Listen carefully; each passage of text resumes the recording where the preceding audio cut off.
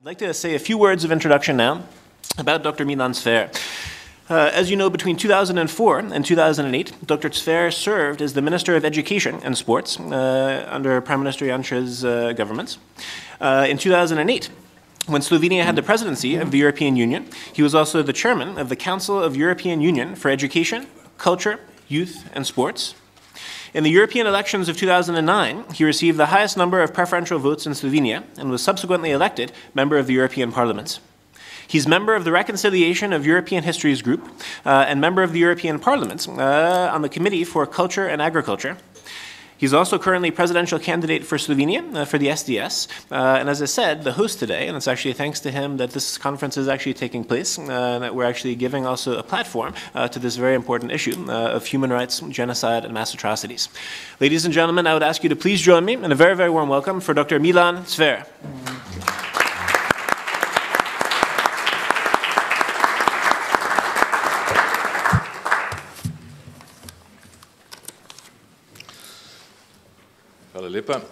Thank you for this introduction.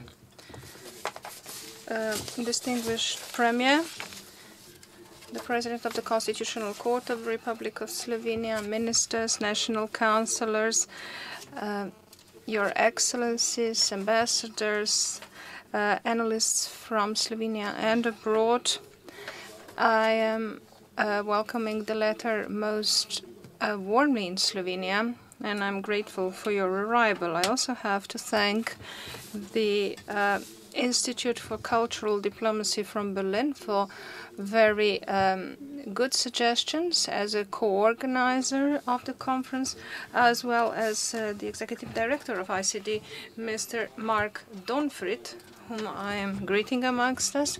I have to thank the National Council of the Republic of Slovenia and the President of the Government of the Republic of Slovenia.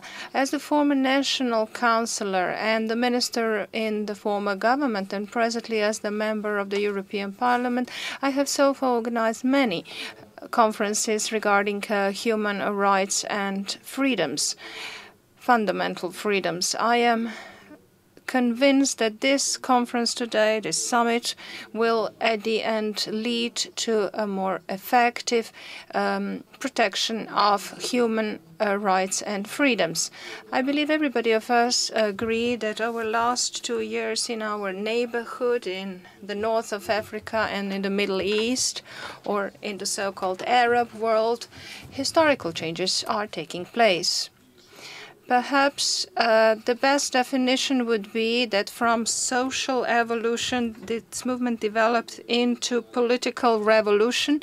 Some of that call that Arab awakening or Arab Spring. Certainly these are democratic changes, but these are nevertheless slow changes, or they have not been fully defined. And therefore, many political analysts say that this is, though, a political transition, which is not necessarily, or that will not necessarily be, a democratic transition. If we use the word revolution, we mostly think about violence and violations of human rights. This is especially true of people living in the Eastern and Central Europe, who are very still well remembering the situation after the Second World War. Therefore, we are extremely happy that some 20 years ago, almost without any violence in Slovenia, we went through a political transition practically without any violence into the functioning democracy and full respect of human rights, and therefore we should care about what is going in our Arab neighborhood. We have listened carefully to the requirements of the protesters in the Arab streets and markets and their request to change the authoritarian governments. This has been done at the level of the European Union and in other fora. Unfortunately, many authoritarian governments responded to that with gross violence. It is absolutely unacceptable the very early response by the President Assad in Syria. The regime and security forces responded with extreme rights, gross violation of human rights, involving atrocities and atrocities against humankind, including other forms of violence, which the international community condemned very seriously. The international community is still very divided within the United Nations, unable to find the response to the situation in Syria. It was unable to convince the Syrian government to take up its responsibility to protect its own civilian population. We are in the situation where all the measures for mediation, international aid and prevention have turned out to be inefficient.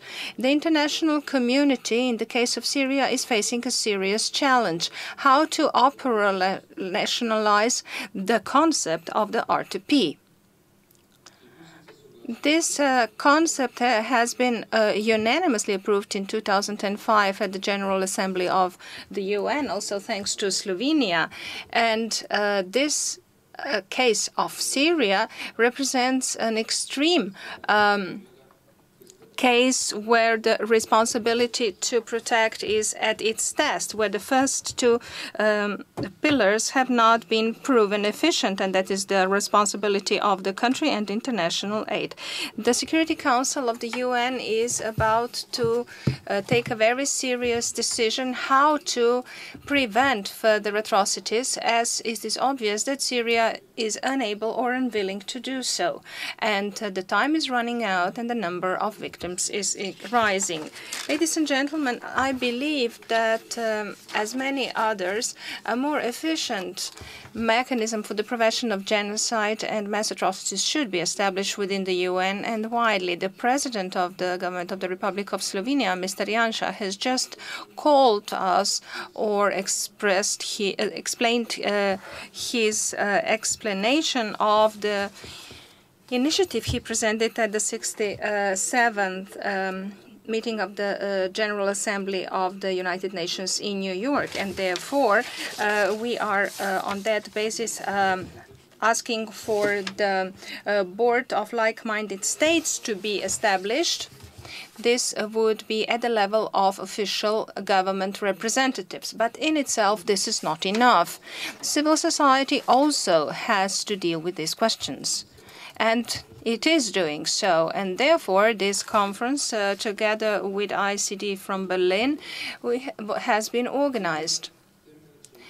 This is about fundamental human freedoms, humanity, human dignity, prevention of humanitarian catastrophes, and the first priorities among all of human priorities. Ladies and gentlemen, a lot of eminent international law experts are here today. Respectful individuals from various countries who care about human rights, especially basic human rights.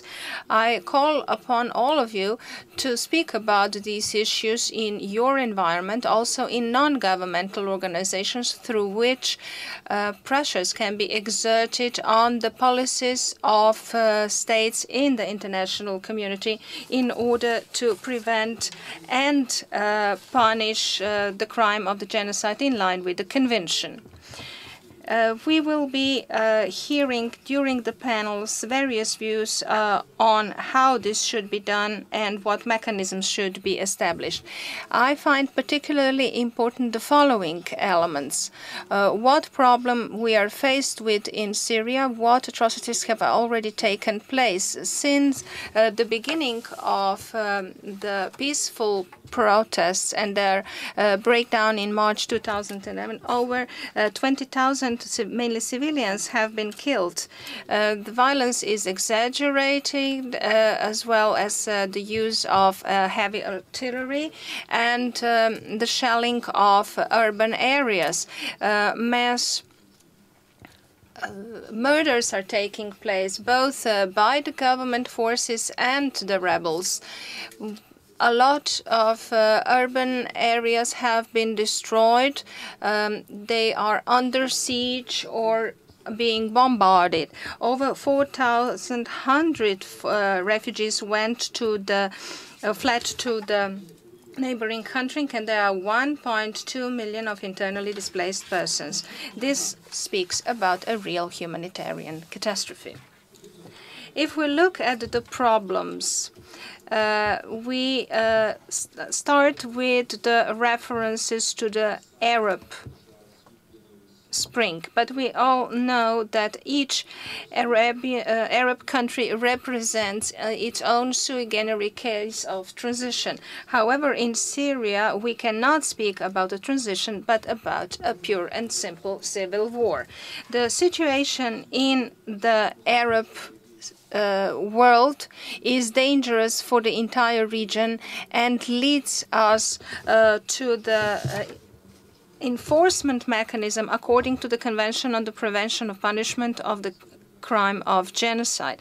The lack of democratic deficit can lead to repeated conflicts, and there are other deficits as well. First, at the social level is extremely high unemployment rate among the young, which almost in all of these countries is above 20%. This young generation came to the labor market after the democratic boom in the period 1990-2000. And in many Arab countries, this was dealt with the employment in the administration. This could represent a social bump in the future. Also, there are not enough small and medium-sized enterprises, and at the same time, the young generation has a full access to the latest information technology.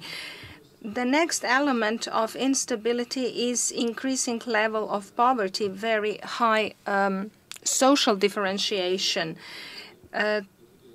Then there is a deficit of equal opportunities among sex, and the decreasing role of the intellectuals and women in the Arab societies. In order to change these societies, we have to help these countries. This should involve a general help. In addition to effective mechanisms of prevention of conflicts, which are still not in place, we also need political and social help, as well as cultural diplomacy, which brings additional potentials to help towards a better democratic transition in this world, including the Arab world, which will be focus of our conference today. I wish you successful deliberations in your panels, and thank you for your attention.